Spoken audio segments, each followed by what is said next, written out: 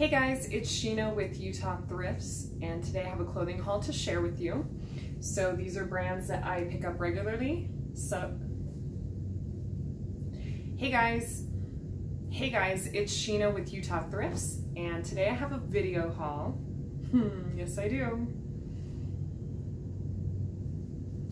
Hey guys, it's Sheena with Utah Thrifts, and today I have a clothing haul to share with you. So these are brands that I pick up regularly, and a few of them are new brands that I love to find and experiment with and share with you guys.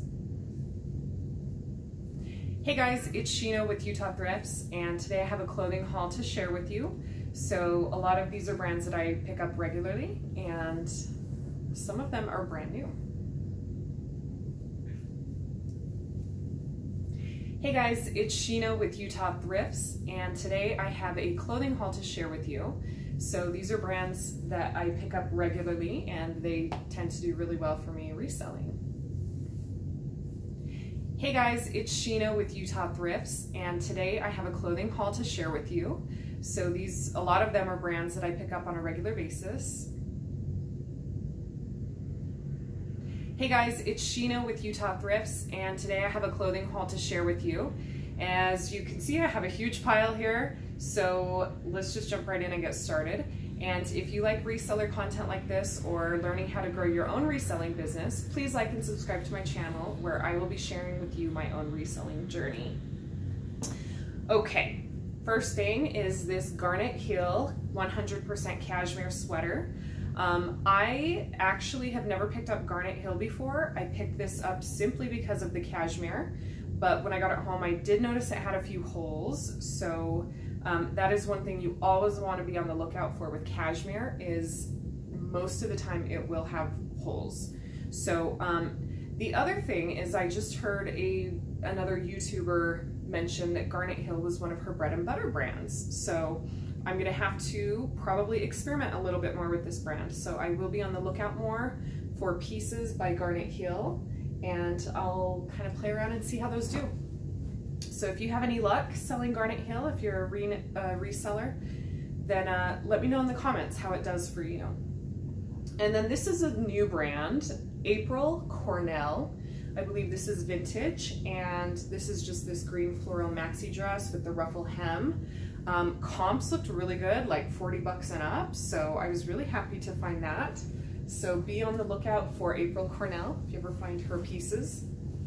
Abercrombie & Fitch is another brand that has been doing pretty well for me lately, especially in the vintage like outerwear or heavy knit sweaters. So this is actually an Abercrombie & Fitch vintage blazer, a men's blazer. Wool blend. It has the herringbone print. I'm hoping to get like around the $100 mark for that. So be on the lookout for the vintage stuff. And Kohl, K-U-H-L, another brand I always pick up in both the men's and the women's. This is just a women's shirt. And then Lane Bryant. This is a plus size brand. I do not pick up Lane Bryant very often, but some pieces sell really well, and this is one of them. This is the Bryant blazer, and it's this floral print blazer. I've sold a couple of these in the past, so that is one item to be on the lookout for. And then another bread and butter item for me is, or bread and butter brand, is this Ralph Lauren. This is kind of like all messed up, but Ralph Lauren. This is a ladies 100% silk floral wrap blouse, so that should probably go for like around 40 bucks because it's silk. And then another Ralph Lauren piece, but this is Ralph Lauren Sport. This is a cable knit sweater, and I have sold a couple of these in the past. They always do well for me, 35, 40 bucks. Another Ralph Lauren piece, just this pink floral dress, and hoping to get probably around the same 35, 40 bucks for that. Okay, and then this is a brand, yay. This is Double D Ranch, and so there's a section in my thrift store next to the changing rooms that people leave the items that they've tried on and don't want. and I find the best stuff there. This is one of those items. I've heard of this brand, never found it. First time finding it. It is this Western embroidered front, long suede leather maxi skirt. And some comps for skirts like this are going for like 200 plus. So I've already had an offer on this. It is already listed. And by the way, if you see anything in today's haul that you like, I have everything already listed in my stores. Those are linked below in the description box. And if you are a reseller like me, and you're curious to know what some of these items sell for, what I make off of them, and how long they take to sell, I will be posting an update video in about 30 days from now. So that will be linked either here somewhere in the video or in the description box. So you can go check that out if you're interested. And then Adriana Goldschmied. This is a brand that does really well for me in the men's jeans. This is the Everett jean. So that does well. I just sold a pair of Adriana Goldschmied jeans today that I need to ship out. And then Torrid, my favorite plus size brand to resell. This is just a striped top, floral bottom, just this like knee length dress with pockets. And these kind of things do okay, not like super great. But the things I really love to sell in the Torrid brand are maxi dresses, maxi skirts, blazers, bras, and sometimes even shoes do really well for me. So, but I do sell other things in Torrid just because it does eventually sell and it does okay for me. So Lazy Oaf, this is a new brand that I discovered, never had heard of it before. This is, I believe, a maternity brand. And it has such a cute print. It's these pink flying pigs, and it's got the pockets. Looks like comps look really good, so we'll see how that does. And then again, Ralph Lauren. This is an evening dress, just this purple color. So we'll see how that does. And then Vintage. This is a pair of Toffs, T-O-F-F-S. Never heard of this brand. But the fact that these are 100% leather, high-waisted pleated front pants is what sold me on them. I know low-rise is a little more in trend right now with the Y2K stuff.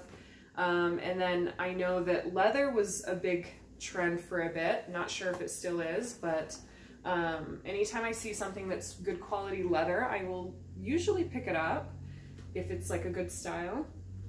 And the only thing with these is they smell old. They have that mothball smell. So if anybody knows how to get that smell out of leather, please let me know in the comments because I hate that smell and I do not want to ship it out smelling that way.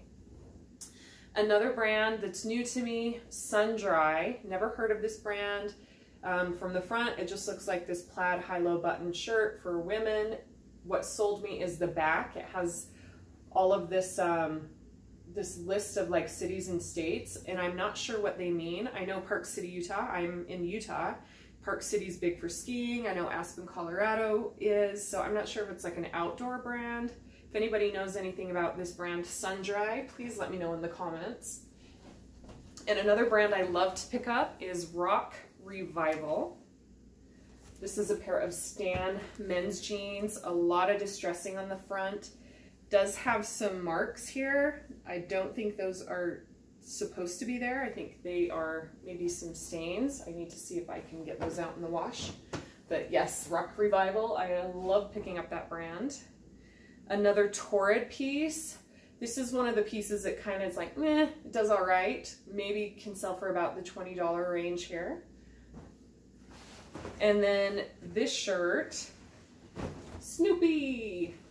The print is what sold me on this. It has no brand, no size, and no material tag. It really just feels kind of like this cheap polyester shirt that was made in China. But the print was so cute, I had to do it. Hopefully it sells. And then Talbot's. This is a brand that if I find it in kind of a fun piece, like this has all the floral print, if I find it new with tags in a fun print, I will always pick up Talbot's because it sells for me. Actually, even I sold just a plain gray like cardigan sweater just like a week ago. So I'm curious if any of you sell this brand used. So if you have good luck selling this brand, please let me know in the comments. I may rethink and start picking up more of that brand. And another new brand for me is Kyla CO. And I'm not sure if this is like an Anthropologie brand. I don't think it is, but it looks so much like it could be.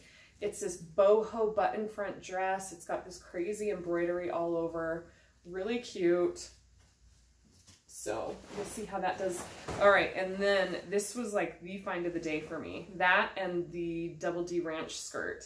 And both of them I found in that like section that people just like leave the stuff they've tried on.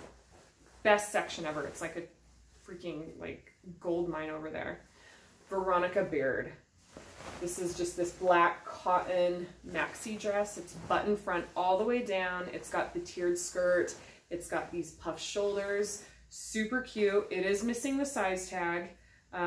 So I did note the measurements in the description. I think it's probably a large. Very cute. I almost considered keeping it for myself, or at least wearing it a time or two before I sell it, but I really don't. This is the extent of my dress up most days. So Eileen Fisher, another bread and butter brand for me. This is just this plain navy blue jersey dress. I've sold a couple of these in the past. They tend to do all right for me. Eileen Fisher does better in the larger sizes. I hear that from a lot of resellers, and that's also true for me too. Another new brand, Indian Larry Legacy. I think this might be like a motorcycle brand, not sure, but this is this heavyweight, I think it's vintage, heavyweight thermal men's shirt, and it's got this big print on the back. I was really surprised that comps looked like between 30 and 40 bucks, so excited to see what that goes for. And then our good old Lululemon ladies hoodie. It's got the high slits on the sides, and then it's got the spell out brand name on the back. Another new brand. This has actually already sold. This is Jane Barnes, and this is a men's linen silk blend shirt. It's got a fun geometric print, and actually it was missing a button, so I had my boyfriend, who's also my seamstress, he took the button from up here at the collar and he sewed it down there. So I did note in the description that it's missing this top button, and it still sold for like 40 bucks. So this is another brand to be on the lookout for. I do not really find, that's the first time I've ever found that brand. So, but if you ever do find it, pick it up. Built is an athletic brand. This is a men's striped t-shirt, feels really good quality. These do not resell for a ton, but the sell-through rate is pretty good on them, last time I checked at least. And then there's Tommy Bahama, which I love picking up. I don't know why some resellers do not have a good, they don't sell this very well, I guess, because it sells great for me. I usually sell a Tommy Bahama piece every single week. This is a men's 100% linen long sleeve button front shirt. I've sold a few of these in the past, $35, $40 range. And then another bread and butter brand for me is Peter Millar. These are just some men's Oxford shirts. I have a few of them. And this is a striped one. And then there's this one. I think this might also be the older Peter Millar tag.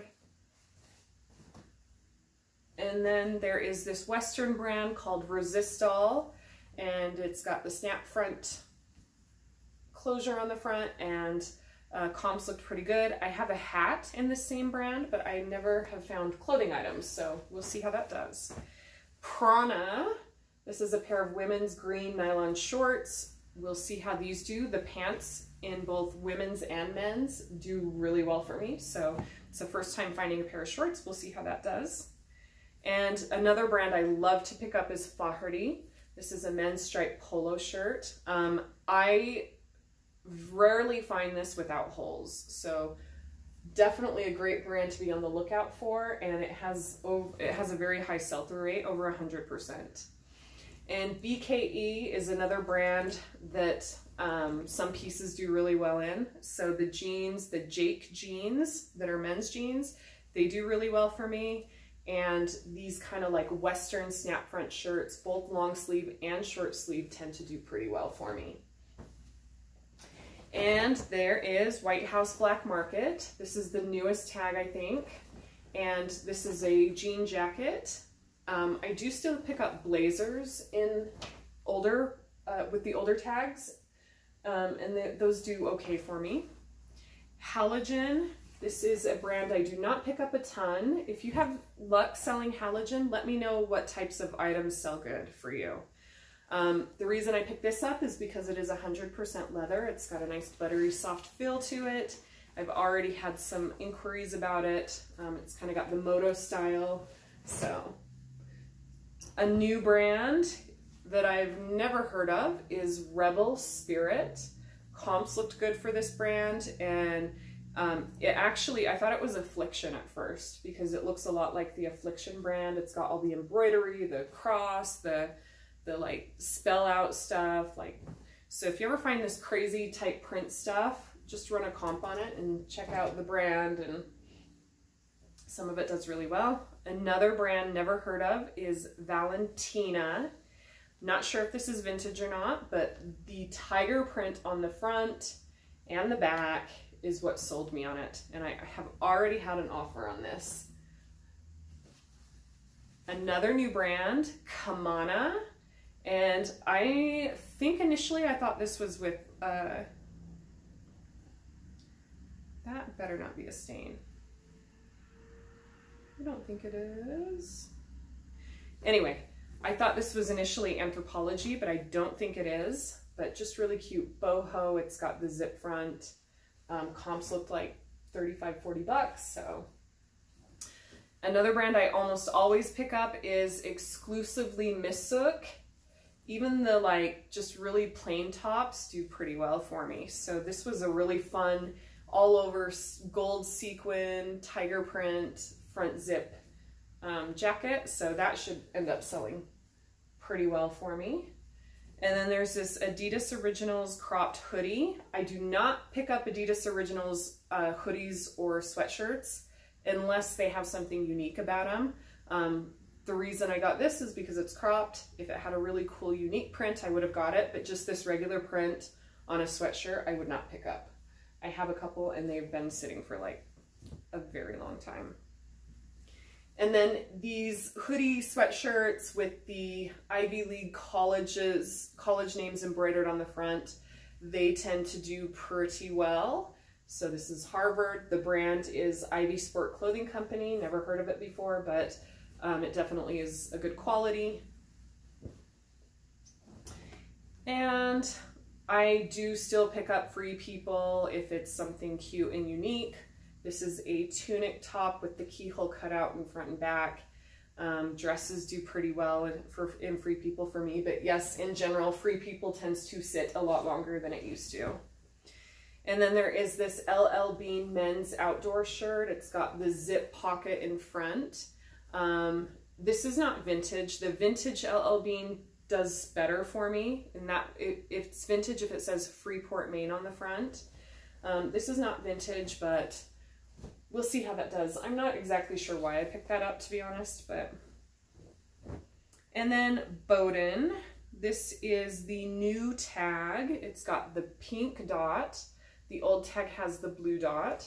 And this is just a wrap dress, long sleeve. That should sell pretty well for probably like $35, $40 range. And then there is another Torrid piece, just a blouse. I'm guessing this should sell between $20, $24. And there is J. Jill, this goose down quilted coat. And I love to pick up J. Jill in the linen. That does really well for me. This is the first time I found a goose down coat by J. Jill. So I did check comps, and comps look pretty good. So we'll give that a shot. And another Torrid piece. This is the super soft plush. It's got the beading on the front. I sold actually like 2 sweaters like this in the past. And another Torrid piece. This is an open front long wool sweater cardigan, knit, and that will definitely sell. It may take a few months, and when the weather gets colder. It's July. Oh my gosh, it's the first day of August. It's August. Summer's over almost. Drew House. This is the last and final piece, and Drew House is a brand I've never heard of in my life, but when I looked at the retail price of this exact sweater goes for like $195. So I checked comps. Comps look decent, hoping to get over 100 for this. Really heavy, thick, good quality. So, whew. All right. That is it for today's clothing haul. Thank you for joining me. And if you like this kind of content, please like and subscribe to my channel. And we'll see you guys in the next video. Thanks.